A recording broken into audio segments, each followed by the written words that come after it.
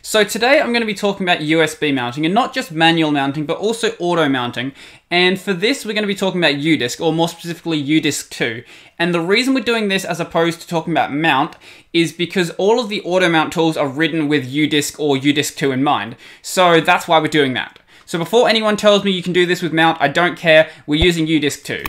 So if you're new to the channel, you know what to do, and let's jump right into it. So because I did briefly mention mounting a USB device through mount, I guess I should probably show the Linux Wiki article on that. So the way you do that is the same way you mount any sort of device. There's nothing special with USB devices, but when it comes to USB devices, there's special sorts of things you want to handle, like for example, hot plugging, and that's why we're going to be using Udisk instead. So we're not going to keep going over that one. If you want to have a look at that one yourself, go right ahead.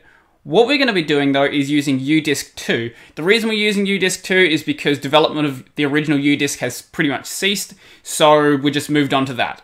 So if you want to install this on Arch, it is very simple. It's in the standard repo, so sudo pacman-s and then udisks. I keep saying udisk. I'm going to keep saying that. It's just, I'm going to slip over my words if I don't say it like that.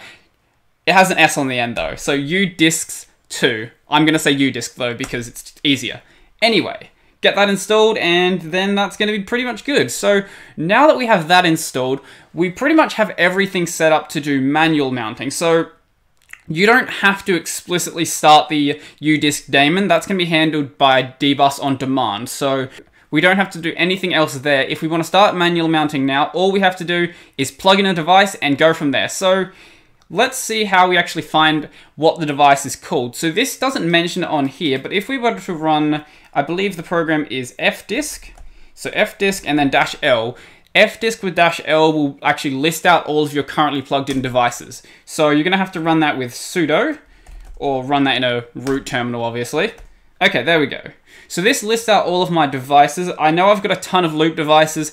When you start installing snap packages, they have a very bad habit of making just tons and tons of loop devices. But if we scroll up, we should be able to see my regular hard drive. So we've got SDB1, SDB2, SDB3, SDB4, and I've also got an SDA drive. The SDA drive is my Windows drive, which I probably should do something with because I can't actually boot into it right now. Anyway, that's not too important.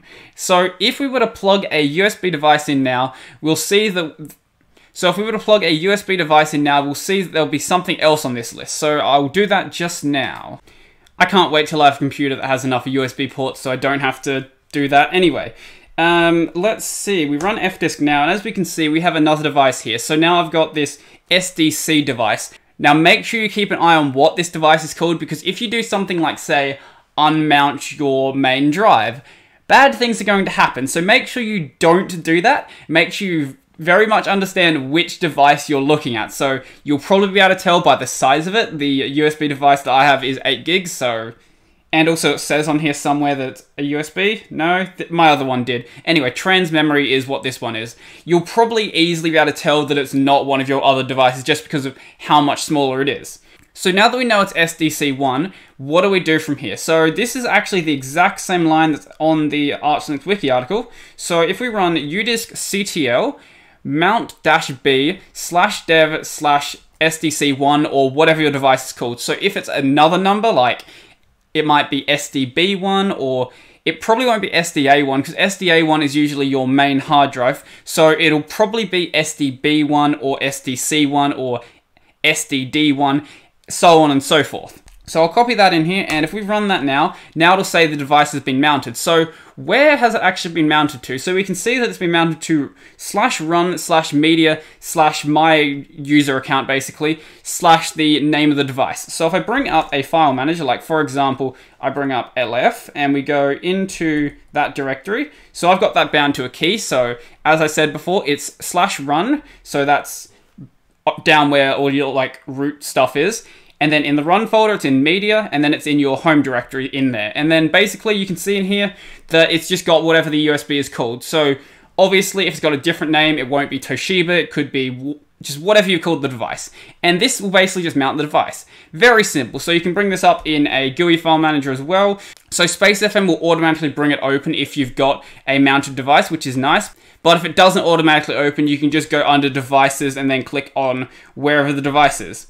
So that's pretty nice. Now how about unmounting? Unmounting is just as easy. All we have to do is, instead of writing mount, we just write unmount. So we run that, and now if we go back to that directory we had before, so gus, so /run/media/ the name of your user, you'll see that there's now nothing in here. So that's all you have to do for manual mounting, but you probably don't ever want to manual mount because it's just easier to do auto mounting.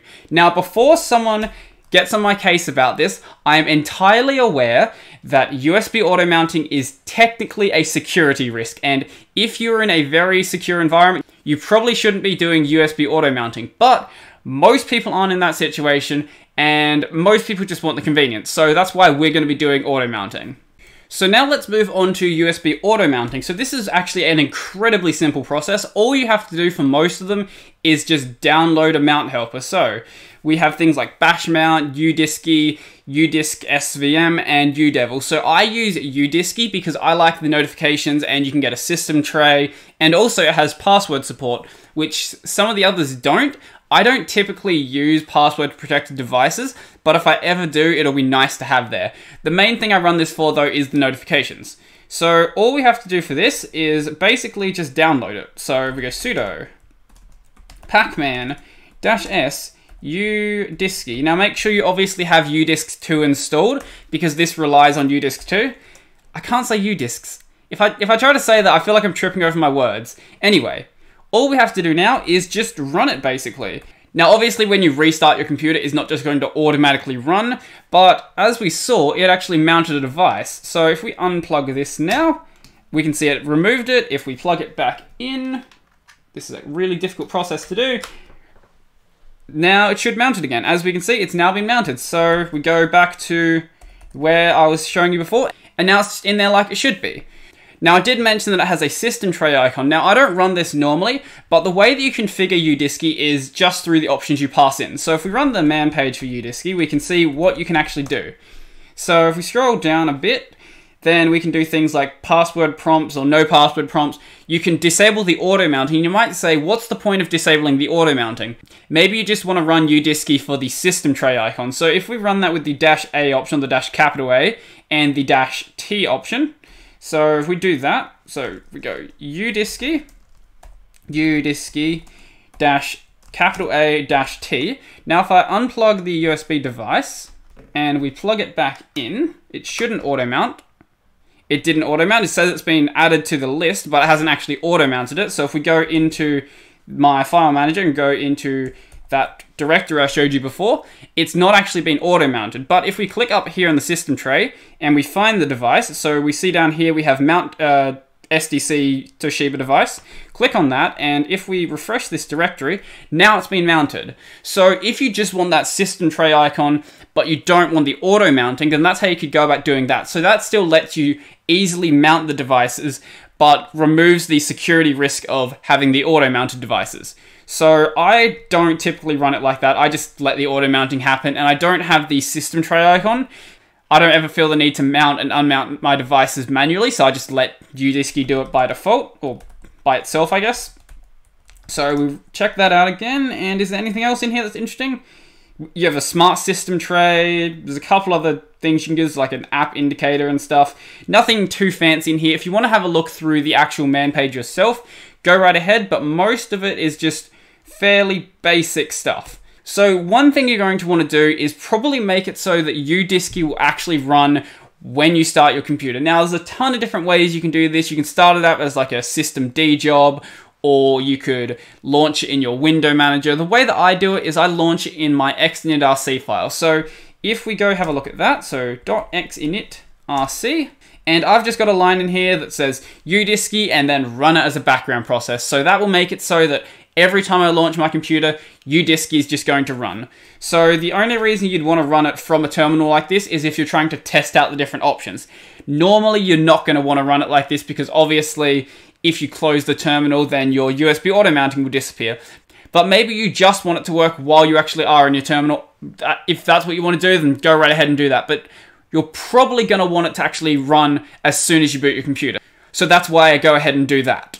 So one last thing I should probably mention is that if you don't want your devices mounting to /run/media, you can change this. You can't, I think, change this to wherever you want, but you can change it a little bit. So you can change it from mounting to /run/media into the /media directory. So you do this through modifying this file in here, so the 99 Udisks2 rules file, and you just chuck this line in right here. So I'll leave a link to the Arch Linux wiki down below, so if you want to check this out for yourself, then go ahead and do that, but I'm not going to bother doing that on my system. I don't particularly care where it mounts to, I'm just going to alias the CD to that directory anyway, so it doesn't really bother me. There's some stuff in here about mounting ISO devices. So I know I didn't really mention much about the other mount helpers, but it probably doesn't matter which one you run. I just run Udiskie for the notifications, but if you want to run like Udevil or Bash mount, they're probably going to be fine, or if you find some other mount helper somewhere else, they're probably all going to be pretty much fine. As long as it auto-mounts your devices, I can't see any reason why it really matters besides the extra features that it might add, like, for example, notifications or a system tray. So I think that's pretty much everything I want to talk about in this video. I don't think there's anything else in here too important. If you have any trouble with stuff, then there's a troubleshooting section. And yeah, I reckon that's pretty much everything I wanted to talk about in this. So if you like this video, remember to smash that like button and leave me a comment down below letting me know what you think. If you notice this little silver thing in the corner, that's the shock mount for my microphone. I just realized it was poking in the video this entire time, and I'm not going back and fixing it, so if you didn't notice it, hey, that's cool, but hey, if you did and you're going to leave a comment about it saying, hey, what's that silver thing? Well, that's what that is, basically. So, if you want to see more videos like this, remember to subscribe and ding the little bell icon down below because it'll really help the channel out. I'm now aiming for 10,000 subs, and any help be really appreciated. Up on that corner, I've got the playlist this video's in, so go check that out if you want to see other videos like this. Down below, I've got my social links, so my Discord, my Telegram, all of that stuff. So if you want to chat with me or get video updates, that's where you're going to go for that. I've also got my support links down below, so if you want to support the channel, I've got my Patreon and all of those other links down below, so feel free to go there and donate to the channel, but obviously if you don't feel like it, then you obviously don't have to, but any help will be really appreciated. And lastly, I've got my alternate video platforms, which at this stage is BitTube and LBRY, so if you want to check those out and watch my videos on a platform that isn't YouTube, that's where you can go for that. So I think that's pretty much everything for me, and I'm out.